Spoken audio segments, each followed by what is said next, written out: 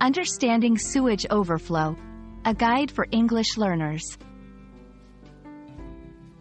Hello, everyone. Today, we're going to delve into an important environmental and public health topic: sewage overflow. This term might sound complex, but by the end of this video, you'll have a clear understanding of what it means and why it matters. So, let's get started. Firstly, let's understand what sewage is.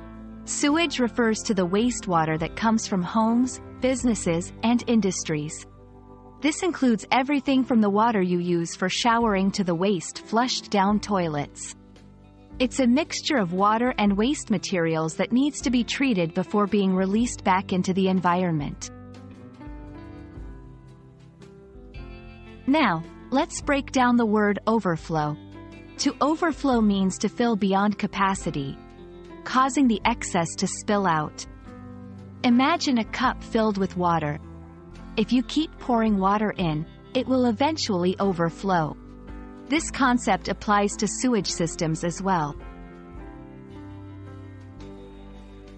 Combining these concepts, sewage overflow happens when the sewage system is overwhelmed, causing untreated sewage to spill out. This can happen due to various reasons like heavy rain, blockages, or system failures. Sewage overflow is a serious issue because it can contaminate our waterways, harm wildlife, and pose health risks to people. Understanding the impact of sewage overflow is crucial. It's not just about unpleasant smells or sights.